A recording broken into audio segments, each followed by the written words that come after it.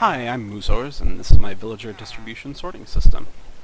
We're starting in the dispatch room, which is basically a one-wide villager trading hall of S.C. Petty's design. He has an excellent tutorial that I will link in the comments. You can feed this from a villager breeder or any other source of villagers that you want. And from here, I can check out all the villagers. I can see which ones I like, which ones have good prices, what types they are. And when I'm ready to sort them, I can go over to this little wall that has a bunch of item frames.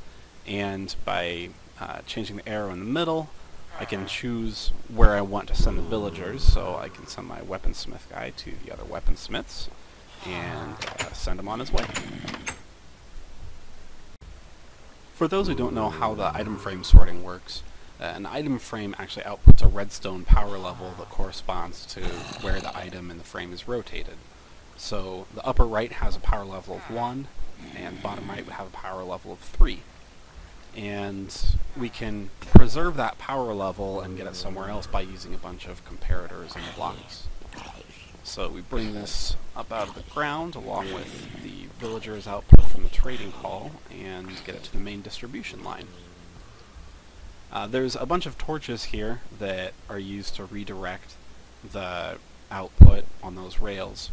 And we control those torches using the output from the item frame. So the more we rotate the arrow, the more power it outputs, and the further the signal goes, and the more torches we turn off. As long as the torch is off, the villagers keep going straight down the middle, but as soon as the power level from the item frame runs out, we have a torch that's on, and it redirects the output down to another one-wide villager trading hall.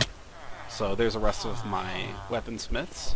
And you can see we can have a bunch of little trading halls here, and we can choose which villagers get redirected where using the item frame. The biggest problem with this design is probably the delay in getting villagers out.